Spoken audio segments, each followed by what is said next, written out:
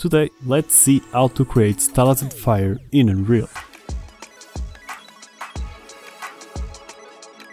We are gonna see how to come up with very interesting fires for your games with one simple trick in the material editor, Erosion, and a couple more of cool textures. As usual, we made a few more variations and they are all available on the marketplace and on my Patreon's page too, links below. So, without further ado, let's jump right into this. Just wanna say these videos are possible thanks to my patrons, and by supporting me you get access to these and many more assets you can use in your games. And for this Stylized Fire, let's start with the material instead of the emitter. So with right click on a folder, new material, call it fire, double click to open this up, and in here on the details panel, let's first say the blend mode is additive. From there, if we want this to work with Niagara colors, we are going to need this module, the particle color, so Niagara can basically communicate with the material. From there we need a texture, so let's search for parameter 2D, call it flame, and then we just need to multiply these two together with RGB and connect it to the emissive color. I also connected RGBA to opacity, but only after recording I realized it was alpha, which is fine, both will work. I'm gonna assign this texture, which is available on the link below for free. It's part of this Niagara Stylized Fire pack, available on the marketplace by the way, and on my Patreon. Let's save this material and we are gonna test this out in Niagara, but let's first create a material instance. It's a good practice to keep the original material separated from the instance, by the way. Right click, material instance, and let's create a Niagara system for the Stylized Fire. Double click to open it up, and in here we are gonna add an emitter with right click and start with an empty. From there, the first thing we can do is change the material in the sprite renderer to the instance we created. Exactly like this. We probably won't see anything because it isn't spawning this emitter, so on the emitter update, let's search for a spawn rate. So it continuously spawns a value of 20, for example, per second. And now let's play with initialized particle, where we can say lifetime is random, between 1 and 1.7, more or less. We are going to work on the motion. We can also say the color is, for example, 30 for the R, 3.5 for the G, and 1 for the B. And at this point we have this bright flame. The process of creating the texture is very important also. I recommend you to check out this tutorial. It's for Unity, but you will learn how to create the textures. Right, back in Niagara, let's play with the size. On the sprite size mode, let's say it's random uniform, between 15 and 20. And let's also say the rotation is random, so they all spawn with a different rotation. And now let's make sure they don't spawn in the exact same position. For that we can use a shape location. It can be a sphere, the shape primitive, yes, but with a small radius, for example, between 4 and 10, it should be fine for the flames. And now we can add a little bit of motion to this so they go up, you know. And on the particle spawn we can use the add velocity. We get a warning, it's basically saying that we are missing a few modules. We can click fix issue and Niagara will automatically add solve forces and velocity. For the add velocity, we can use it in a cone shape. And the velocity is very important. It shouldn't be too much, something between 1 and 25. I'm gonna decrease a little bit the cone angle, so they don't spread too much to the sides, like 40. And yeah, we want them to go up, so the cone axis is gonna be 1 on the Z and 0 for the X and Y. And here we go. We are starting to have something, as you can see. There's room for improvement. For example, we can make sure they rotate throughout their lifetime and that they shrink towards the end of their lifetime. On the particle update, let's first search for a sprite rotation rate, which can also be a random range float between -60 and 60. Some will rotate clockwise and others will rotate counterclockwise. And now with the scale sprite size, we can make sure that they start big with this curve right here, and at the end they shrink a little bit. Let's select this and say it's 0.6, and if we select all of the keys we can say it's auto, so it isn't so linear, and we can fix the handle like this. You can press A to see the whole curve, and here we go, they are rotating and shrinking. Looking good. Now the cool thing is that since we have a material of our own, we can for example say that they will erode throughout the end of their lifetime. Let's go back to the material. We can do exactly that in a very simple way. There's a few ways to do it, but we can for example use a texture. I'm actually going to create the power node first, and then add a texture sample. It could also be parameter 2D. The difference is that parameter 2D will be exposed, and you can control it outside of the material editor. And on this texture sample, we can assign the Voronoi, which is also another texture that comes for free on the link below. And if the texture sample is connected to the power, it means we can dissolve the Voronoi. And why is that important? Because if we multiply now the flame with this power, we have a way of controlling how much Voronoi we want to affect our flame. And if all of this is connected to another power node, we can control the erosion of the whole flame. So the first one controls how much Voronoi is going to affect the flame, and the second one controls how much the flame is eroded. So how do we control these through Niagara? Well, essentially there is this dynamic parameter node that will do exactly that. It has 4 parameters and we can even rename them. For example, the first one can be for the power of the Voronoi, and the second one for the erosion of the flame.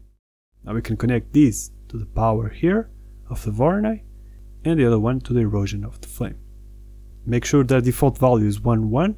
Now if we save this material and go back to our Niagara system, we can access those dynamic parameters through a dynamic parameter module. And if we add it to the particle update, it means we can animate these values. The power, I'm going to say it's 0.8, it could be 1. And for the erosion of the flame, we can use a curve, convert this to a curve. And the idea is to select everything and say their value is 7. So it is pretty much eroded. Because now, if we add a key at around 0.2 and say that the value is 1, is that the flame will start eroded for a little while and it will be visible, and then it will erode totally until the end of its lifetime. It could actually be a 0.1, the key. I'm going to select all of these again and say it's auto mode, so we can control these handles. And here we go. This is how it looks. As you can see, it is eroding away throughout the end of its lifetime, and it looks a much more interesting flame. And in the beginning, it's also eroding, at least it doesn't appear out of nowhere. I'm gonna rename these with F2 to flames, and now let's create the smoke, which is also a very simple process. We can duplicate these with Ctrl D or copy and paste it with Ctrl C, Ctrl V. Rename it to smoke with F2. I'm gonna isolate these on this icon. Now let's duplicate this instance and call it AB, which is essentially alpha blended. In other words, is translucent, which is exactly what we are going to do when we open this material. In the material properties override, we want to say the blend mode is translucent, otherwise we cannot render black colors with additive. Let's save it. And on the sprite render of the smoke, let's add the fire AB. Here we go. Let's decrease a little bit the rate, because we are going to increase its lifetime, so each particle is going to live more and there will be more particles on the scene. For example, between 2.3 and 2.7. This is the values we tested that look alright. You can test different values, of course. And for the color, completely black. Let's say the value is 0.